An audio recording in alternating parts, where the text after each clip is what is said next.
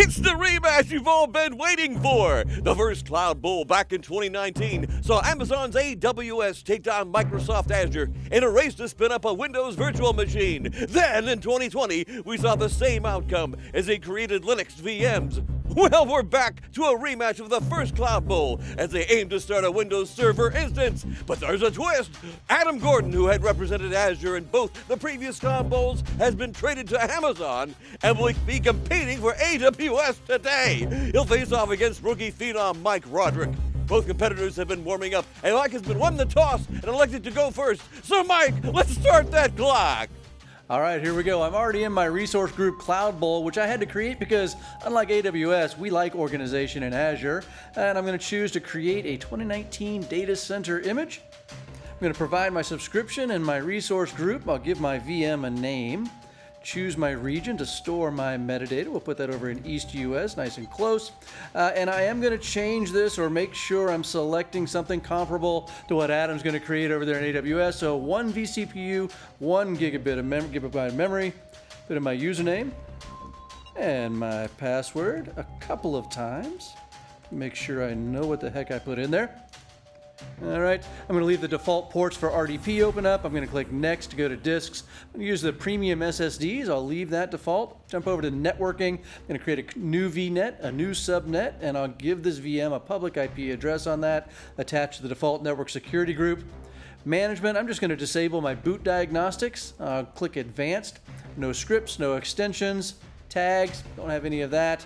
And it's off to the races. We'll click Review and Create. We'll let that validate, make sure I provided all the information required to spin up this VM image. As soon as it passes, I can click Create, and we're off to the races. We will see how long Azure takes to spin up my VM. I know we were a little bit embarrassed on that last Cloud Bowl, Microsoft, but we've talked to the folks out there at Microsoft, and they've promised me we're going to get a little better performance this time, hopefully enough to edge us past good old AWS. So we'll let this run. We can see I got deployment is in progress, and you notice I had a bunch of resources just popped up. So it's creating all of those things that are associated with this VM. The network security group, the network adapter, the public IP address, the virtual network, the subnet, it's attaching that. The last thing that it's doing now is creating the virtual machine itself, creating those disks, getting it all set up. So we are close. We don't have much left. Hopefully Adam's getting a little bit nervous at this point. Actually, I was thinking about running out for an espresso just because you're keeping me waiting so long. But that's okay. I'll try to stay awake until you actually finish. Okay, yeah, try to. You know, it is tricky. They give you the deployment in progress, but no real progress bar. So it could be a minute, it could be 10. There we go. Look at that. We're going to go click on Go to Resource, and I'll zoom in, and everybody can see that my status is running. We are finished. Very impressive performance! For his first appearance in the Cloud Bowl, Mike was calm as a cucumber. He must have ice water in his veins. I'm being told it is the fastest time Azure has ever put up in Cloud Bowl history. But will it be fast enough? Adam has the experience and is looking for his first championship. So let's start the clock and see what he can do. It's a good run through, Mike. Appreciate it, and thank you for doing that.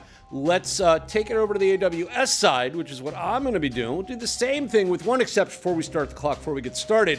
Just in case you're not familiar with AWS, you saw Mike create a resource group. He was kind enough to tell us that it's because he likes organization, unlike what we have over on the Amazon side, which couldn't be further from the truth. But we'll let that statement lie for the moment. But the real thing I want to point out is I don't need to have a resource group to start the VM creation process. So you're going to see my process is going to look a little bit different.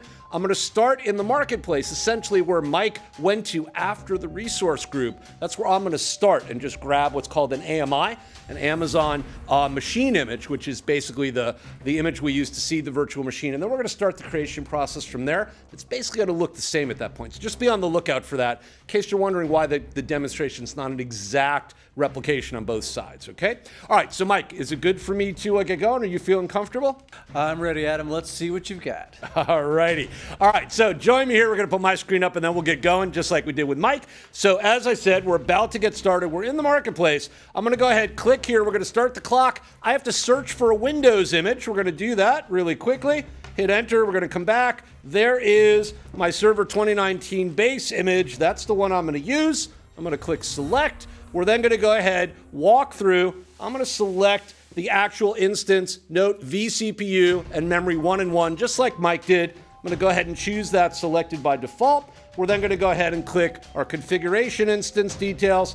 I'm going to accept all the defaults here, just like Mike did. Really no changes at all. We're going to go ahead and click add storage. I'm going to create and accept the default storage. We're going to click and no tags to be added, just like Mike did. I'm going to configure my security group. We're allowing RDP, just like Mike was allowing, so that, there we go, we can get in and connect if we need to. I'm going to review and launch. I'm going to go ahead and see all the details here.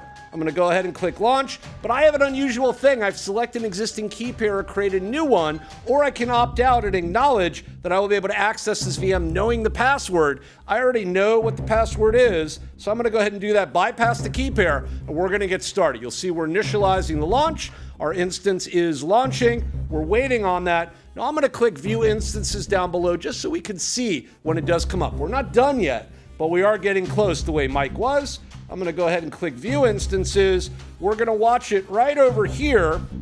And when that instance state goes from pending to actually running, we'll know that we are complete. We don't get that pop-up that says mission accomplished the way we do over in Azure. So as a result, we just have to kind of keep an eye on it. And by the way, let's stop the clock. Notice right there, running. We are done. Wow.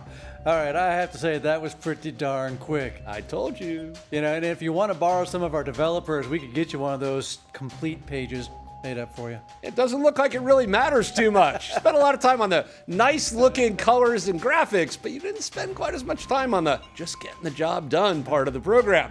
What a nail biter! That came down to the wire. But AWS defends its title. I think it's about time we refer to them as a dynasty.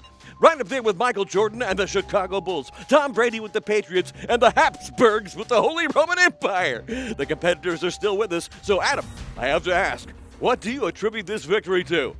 You know, I worked out hard, and I just thought about it. I envisioned kicking Mike's butt, and sure enough, we were successful. All kidding aside, you know, AWS is just quicker at spinning up those instances. It doesn't have a lot to do with me or Mike. It just really has to do with how quickly the underlying architecture works. And we just were quicker out of the gate and quicker to get the job done. And Mike, tough loss, but you must be proud of your performance. Do you think anyone can beat AWS? Well, you know, I will say that was pretty darn quick on the AWS side, but I am going to throw a little asterisk out there behind his win. I think next time, if I'm lucky enough to make it back to the Cloud Bowl next year, we go for a desktop, because I happen to know that while his machine was quicker to spin up, getting access to it might have been a different story. Keyword there, might. Might have been. Talking like the gracious loser that Mike always winds up being in these Cloud Bowls. All kidding aside, though, you know, it is an important point Mike's making and maybe worth a rematch after all. And I'm willing to come back and throw the gauntlet down again, and we'll see who is faster, not just to deploy, but faster to the desktop. Oh, controversy! That's what the Cloud Bowl's all about. But we'll have to settle that on the field of play on the next matchup. If you want to learn all about AWS, Azure, or even other technologies like Google Cloud, head to itpro.tv and check out all the cloud courses. Until next year, I'm Zach Mimbus, signing off from the 2021 Cloud Bowl.